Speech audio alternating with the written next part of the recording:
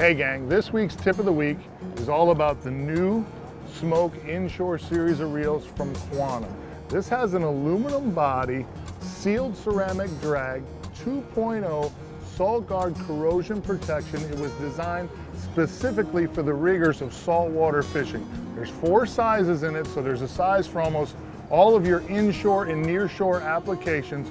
It's super light, super durable, does a great job. I like it on the tournament side where I'm throwing artificials all day long because it's so light. You know, the Cabo, very indestructible, hard to beat for an inshore reel, no doubt about it. But it's a little heavier than this reel. I find this to be a little lighter and just as durable. 9+1 ball bearings, super smooth, titanium bail. It is built for what we do out here every single day.